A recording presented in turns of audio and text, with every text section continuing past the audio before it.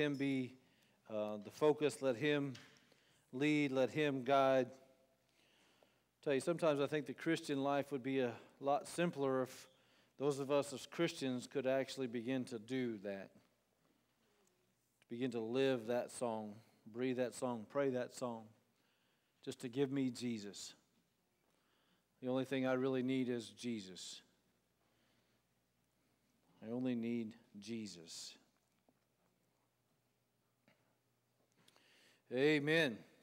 A few weeks ago, I preached a message entitled, Why Does God Love Me? Hope some of you remember that message. And in that message, we talked about three things that why God loved. God loved me because He created me. God loved me because I'm His child. God loved me because I'm His most prized possession.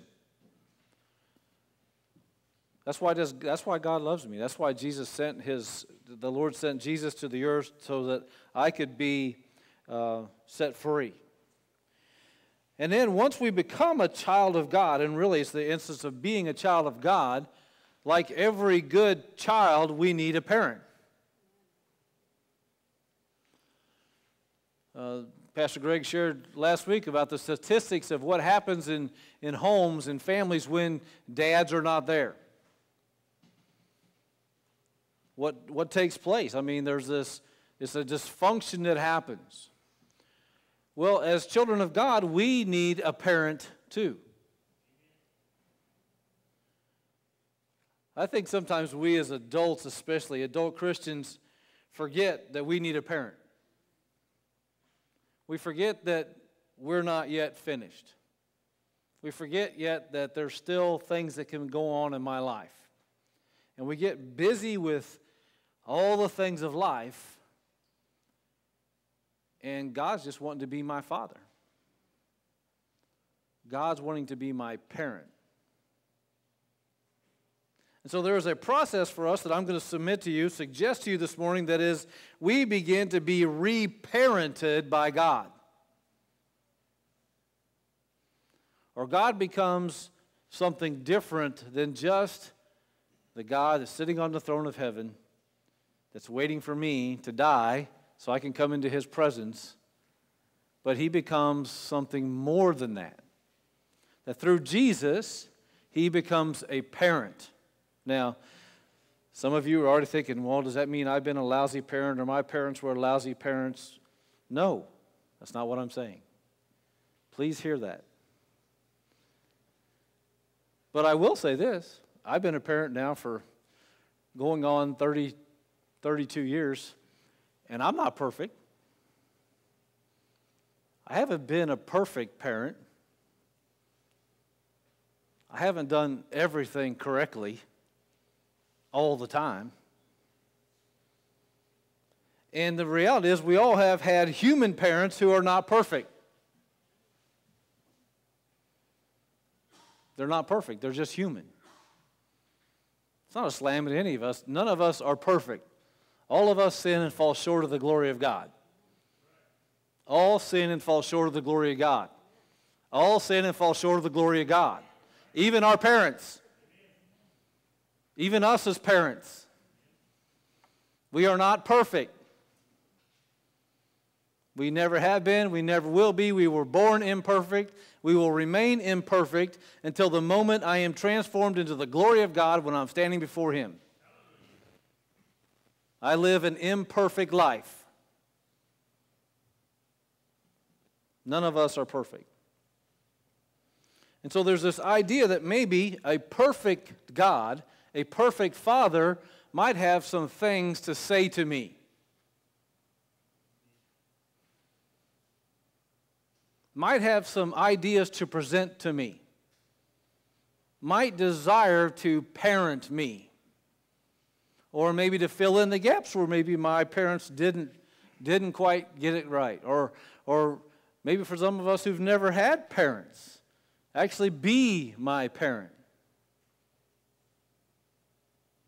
And so the idea is to first to begin to understand that we're not slamming parents here this morning. The question is, can God be my perfect parent? And begin to take me places that my earthly parents cannot take me. Begin to instill in me things that my earthly parents cannot instill in me. Begin to speak into my life in my way that my earthly parents cannot speak into me. Like I said, I've been a parent for 32 years. And if there's one immutable thing I've learned about being a parent, is that God can do things that I can't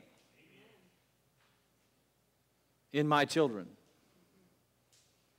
I can try, work hard, I can do all the things I think I should do. I can pray, I can do everything right that I think is possibly right, but God still has the ability to step in and do something even more.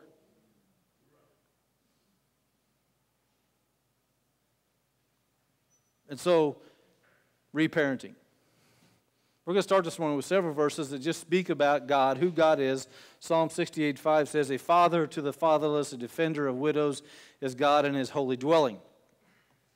John 20:17, Jesus says, "Do not hold on to me, for I have not yet returned to the Father. Go instead to my brothers and tell them, I am returning to my Father and your Father, to my God and your God." Those are absolutely profound words. Jesus, on the day of his resurrection, proclaimed that Father God was our Father, just like he is his Father. Your Father. Galatians 4:6, "Because you are sons, God sent the Spirit of his Son into your hearts, the Spirit who calls out, Abba, Father." Ephesians 1:17, "I keep asking that the God of our Lord Jesus Christ, the glorious Father, may give you the spirit of wisdom and revelation so that you may know him better." To know him better.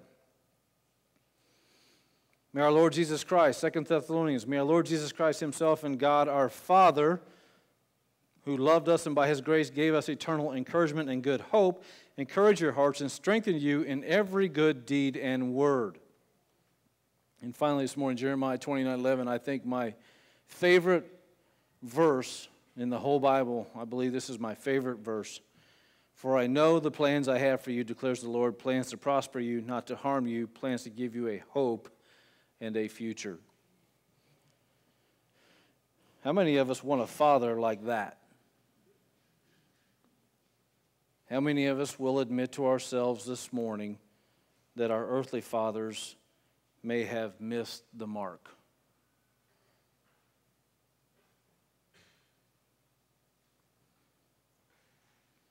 And maybe God wants to do something today. Not in condemnation of our earthly fathers, not in condemnation of those people, not in us being condemned, but in a revelation or a new thought or a new thing that he may want to do. I know I've learned in my life that my earthly father has had a great influence on my life, both negative and positive.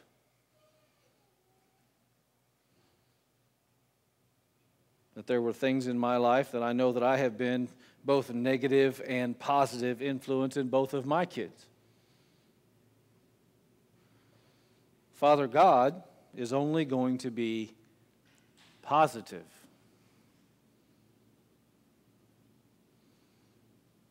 Father God is not going to influence me in a direction that is not the best for me.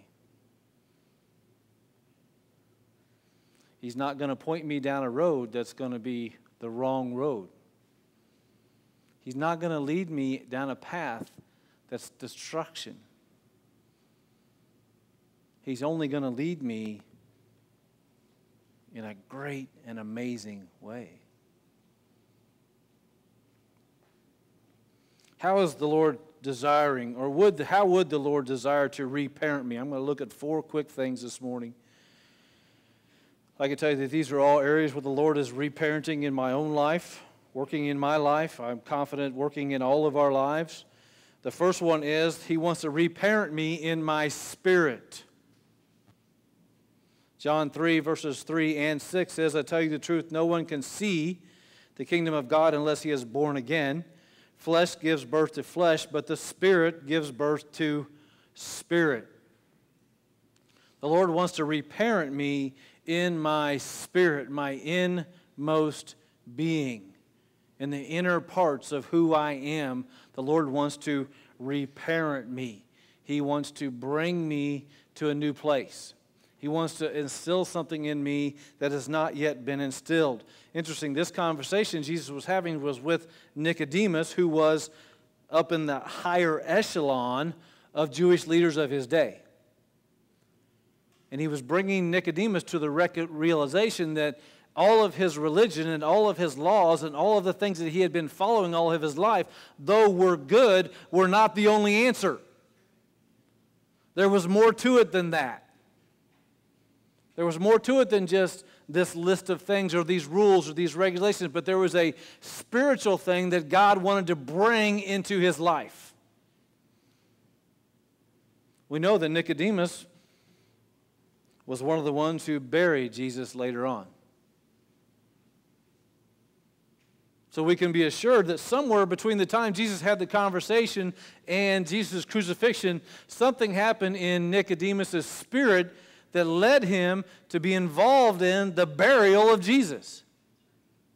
That was a change. That was a reparenting. That was something that took place in him that shifted him, moved him from a place of questions to a place of following, to a place of something different. Jesus wants to parent us, reparent us in our spirits. He wants to change us from the inside out, not from the outside in. See, what Jesus wants to do in our spirit is just the opposite of the world. See, because the world says everything looks good on the outside and nobody can really see what's going on the inside. But Jesus says it has to be from the inside out. This is really the idea of being truly converted to follow Christ, where I am truly being transformed starting in my spirit. Not in my mind, not in my flesh, in my spirit. That breeze begins to blow into my life of the Holy Spirit, and I am transformed. I am changed from the inside out. Secondly, this morning, the Father would want to parent me in my mind.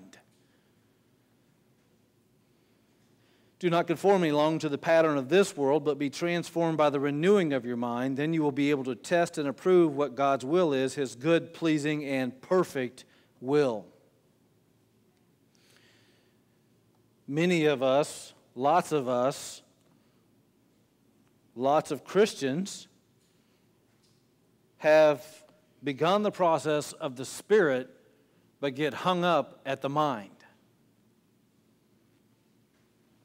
But now we turn Christ into something analytical, Christ into something that's mental or intellectual.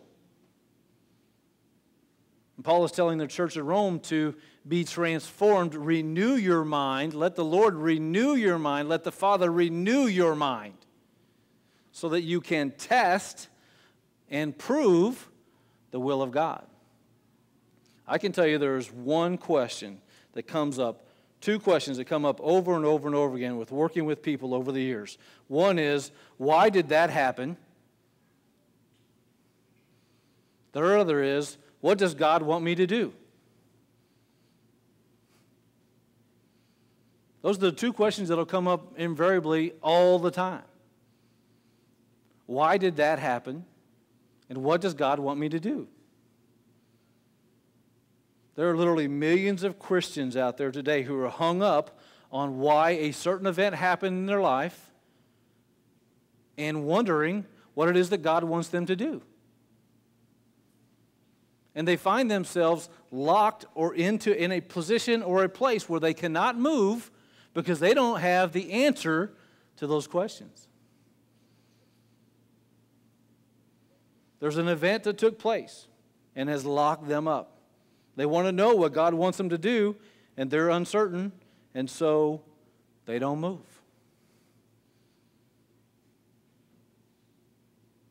Paul tells us to have our minds renewed. Father God wants to reparent us in our minds, and here's the key. The key to being reparented in my mind is one word: trust. not having all the answers or having it figured out. Trust. Who am I trusting? Myself? Just shake your head. Not me. I can't trust me. I cannot trust me. I can't even trust me to do the right thing all the time. Right? I can't trust me to have the answers. So who does? God. And becomes a faith venture when I begin to trust. The renewing is the word trust. I begin to no longer trust myself, trust the people around me, trust anything but God. And then I begin to move. That's the renewing, is trust. Trust. Thirdly, I'm going to be reparented in my will. Why do you call me Lord, Lord, and do not do what I say? One of the more famous verses in the Bible, Jesus himself is speaking. But yet it applies to us today in the 21st century. It applies so directly to us. Why do you call me Lord, but don't do what I say? Why do you call me Lord, but ignore what the Word says? Why do you call me Lord on Sunday, but then on Monday go to work and do something completely different? Why do you call me Lord on election day, but as soon as you walk into the election booth, you vote something different? It's so applicable to us today because we have taken the idea or the concept of Jesus being Lord and made it general or reflective or depending upon my particular circumstances. But that's not what it will be. That's not what it will ever be. Jesus says in a parable that at some point he's going to return and he's going to gather his church, and there's going to be people standing outside and they're going to be knocking on the door and they're going to be saying, Lord, Lord, let me in. Lord, Lord, let me in. I did all of these things. Look at these things that I did. Look at these things that I did. Knocking on the door. I want in. I want in. I want in. I want in. And Jesus is going to come to the door and he's going to say, depart from me, you workers of iniquity. I do not know you.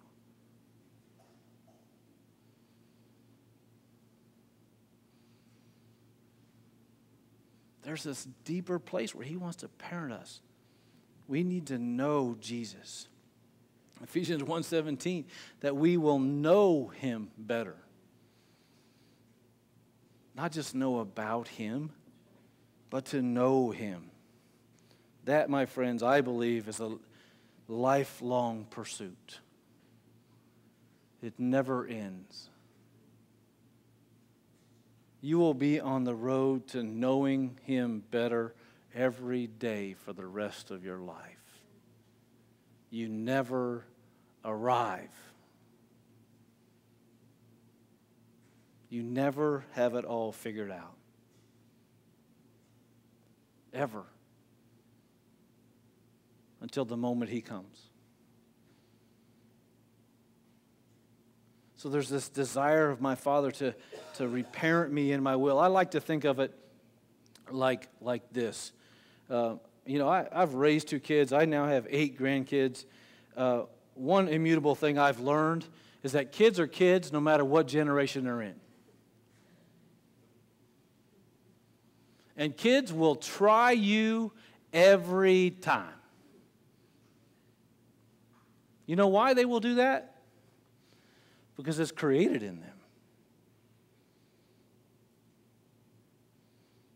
And if you're going to get their attention, each kid has to be treated differently. One kid, you can do one thing, and they will just okay. And you do the same thing with the other kid, and they'll look at you are absolutely nuts. I'm not doing that. Are you crazy?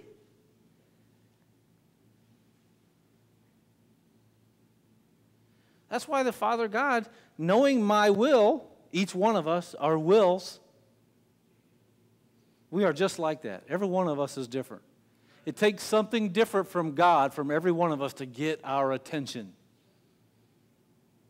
Sometimes it takes bad things. It takes hard things.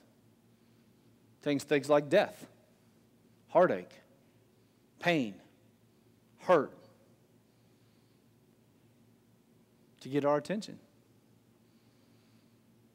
Sometimes it takes Him taking things away from us. Have you ever taken something away from one of your children trying to get their attention? Have you ever said, no, you can't have that toy till tomorrow. I'll put that on the refrigerator, and when you have a better attitude, I'll give it back to you. Anybody ever done that? Why do we think God won't do that with us? Are we not His children? See, we think because we're adults, we're beyond that. That we've gone past that. That we've matured to the point where we don't need that anymore.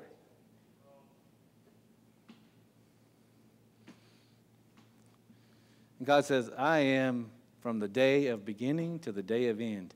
And you think you're mature, I'm way better than you, buddy. I've been down this road a few thousand million times. Why do you call me Lord? Because the Lord wants to reparent me in my will. See, I believe just like us as parents or grandparents, nothing excites me more than my grandchildren when I say, please don't do that, and they stop.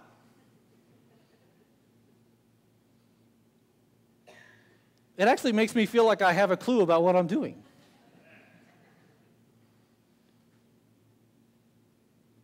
That's exactly how God feels about us. When He says, stop. And we stop. Or go. And we go. Or do. And we do. And ultimately, as our Father, that's His desire for us, because His desire is that we know He has the plans for us for hope in the future. And so just like when we look at our kids or our grandkids, we can look and we can say, if He touches that, it's not going to be fun. Please don't do that. Because we can see farther than them. And He can see farther than us. So He wants to parent me in my will. But note, He created me with that will. So He does not want to destroy my will. He wants to mold my will. He does not want to crush me. He wants to mold me. So that I can do the things He has planned for me. Lastly, this morning, He wants to parent me in my emotions. When I was a child, I talked like a child, I thought like a child, I reasoned like a child. When I became a man, I put childish ways behind me. God loves me as His child, but God's desire is that I grow and I mature. He wants us to do that in our emotions. He wants us to do that in how we respond to things, how we react to things, how we receive things. Does it ever feel like to you sometimes that sometimes we're still living in junior high, even with adults?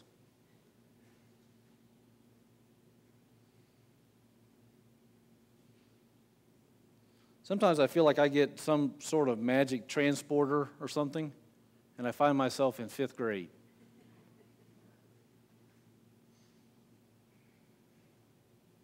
Because sometimes our emotions are so strong. And we have this really, really strong desire inside of us to be right, number one, and to win, number two. And that usually comes out in our emotions. I do it. We all do it. And before you know it, you're sitting around and it feels like you're in 5th grade. And you're sitting at the lunch table, and there's Bertha doing Bertha's thing, just like Bertha always does. Or there's Larry, there's John, whoever. And it's the same thing. It's just different.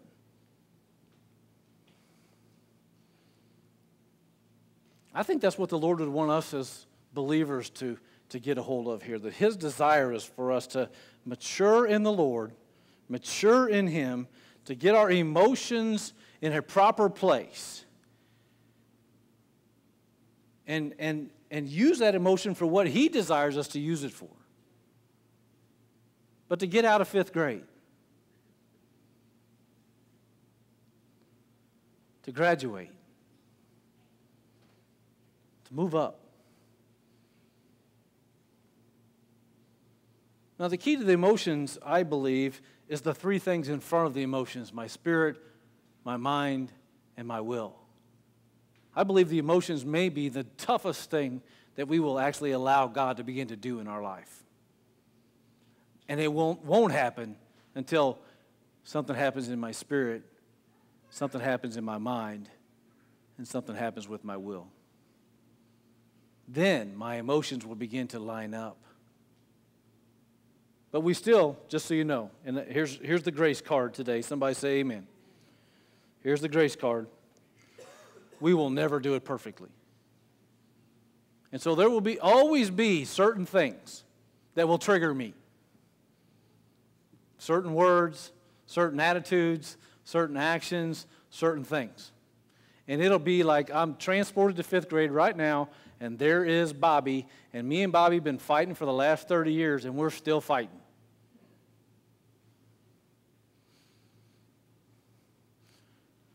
I had a class reunion 5 years ago. They called me the other day to see if I'd be in charge of it again. I said no. Love you all, but no. I don't need to go back another 25 years again. I don't need to go to another weekend where we're 30 years younger and we're all still acting like we're in 5th grade. I don't need that. I'm ready to move on. Ready to move past that. Doesn't mean I don't care about those people, because I do. But there's a point where, really?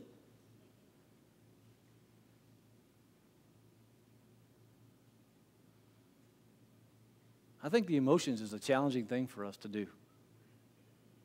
And I'm convinced that we won't do it until there's a spiritual change, there's a mental change, and there's a change inside of my will. And all of that must happen because I know that I'm loved. The core to that is I know that I'm loved. No matter where I am, no matter what's going on in my life, I rest on the fact that I know that I'm loved. And because I know that I'm loved, then I will allow my Father God, my parent, to begin to mold me. Because He has my best interest at heart. It's not because Pastor Marty's preaching a sermon, or because I should do it, or can do it, or might ought to do it, or because that's the way it should be. It's because I'm loved that I want to be changed. I want to be reparented. I want to be renewed. I want something different in my life. I don't like the way I'm living, and I want to be different. And so because I'm loved, I'm willing to allow my Father, who is my perfect parent, to begin to speak into these things in my life. And not only speak into Him, now I begin to listen to what He's saying, and I begin to apply what He's asking me to do.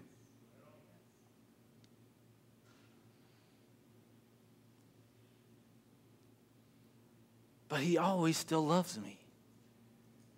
Even when I crash and burn. Even when I'm at home and my grandkids are going crazy off the wall and it's raining outside and it's like, can you guys just please be quiet? And that's what it sounds like.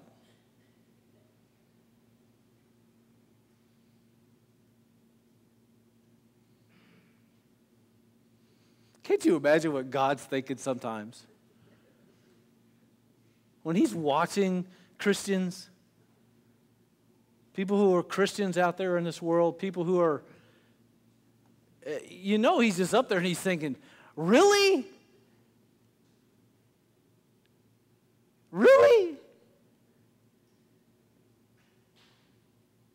I mean, do you really think that that's what I would want you to do? Or say? Or act?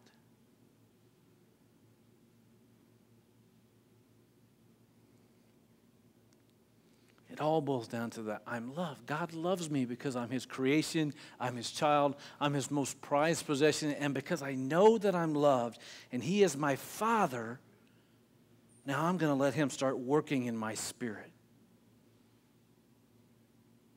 I'm going to let him start working in my mind. I'm going to let him start working in my will. I'm going to start letting him work in my emotions. But it all boils down to, I'm loved. I'm loved. He's my Father. He's not some mean, vicious dictator sitting up there with a rod and he's like, he's my Father.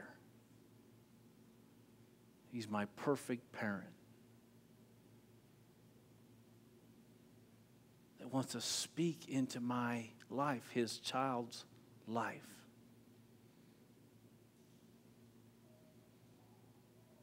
How will he speak?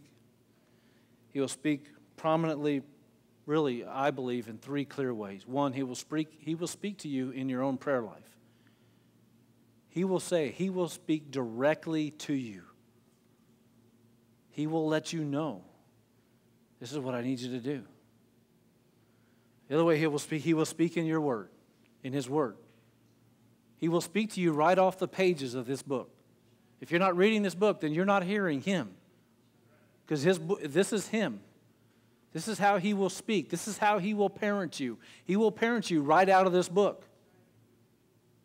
He will speak directly into your life as your parent. Thirdly, he will speak to you through other people. That's how he'll speak. And it will be because he loves you. Because he loves me, I'm willing to begin to let him be my parent. Not because I trust myself, but because I trust him. And because I trust him, he's speaking, I will let him be my parent. And then I will begin to let go of some things that I need to let go of. I will begin to be transformed. I will begin to look and sound and feel, be different.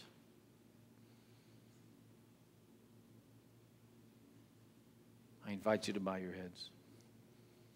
This morning as I've been speaking, the first thing I want to make really clear here is the first one is he wants to parent me in my spirit means that he wants to become my Lord and my Savior. He wants me to acknowledge him as Lord and Savior. He wants me to be saved, sanctified, set free, bought by the blood of Jesus Christ. He wants me to be brought into the kingdom. And that's where my spirit begins. For those of us who've been in the Spirit, saved in the Spirit many years, that's still true for us today. There's always a possibility of renewing that commitment, renewing what it is that God's done. You will not receive the other things until first you have received the Spirit. Without the Spirit, it won't happen. Your flesh will overtake and you will never change. You won't change. You won't change in your mind, you won't change in your will, and you won't change in your emotions without the Spirit. It won't happen. Because it's through the Spirit He's going to begin to move. So today, if you haven't accepted Jesus as Lord and Savior of your life, today is the day to open your heart to His Spirit and let Him move.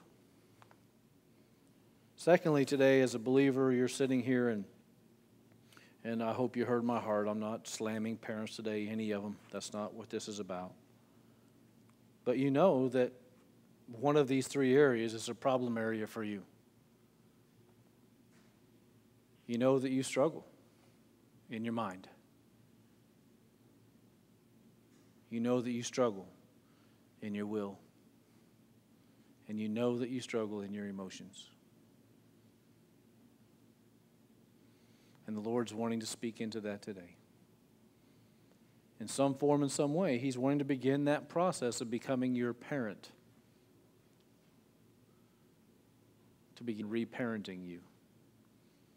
Some small, probably very small way here today. The Lord wants to begin to do a work. In all of our lives. In every one of our lives, the Lord wants to begin to do a work. The worship team would come on up. I'm going to pray. We're going to invite you just to come forward as the Lord would lead, as normal.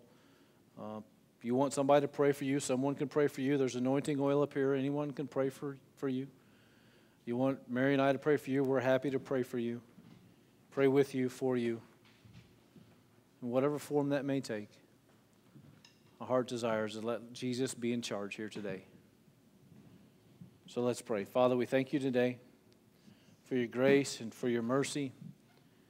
We thank you for your love, for your kindness. We thank you, Lord, that you absolutely, we know that today, if we don't know anything else, we know that you love us.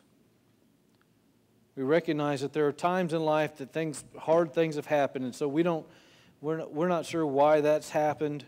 We're not sure always what it is that you want us to do, but we do know that you love us.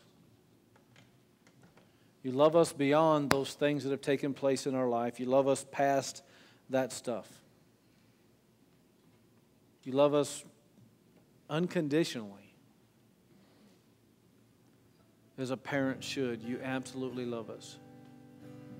And then today, your desire is to begin to maybe take us a little deeper today. Deeper in our spirits. Deeper in our minds. Deeper in our wills. Deeper in our emotions. And gently bring correction to us. Correct us. As a good parent should. You want to help us see a better way. See a better path. See a better direction. See how that's not really what we need to do. So we open our lives to you today. We open you to Holy Spirit. We invite you into this place to minister to us, to speak into our hearts. We love you, Lord. We praise you. In Jesus' name.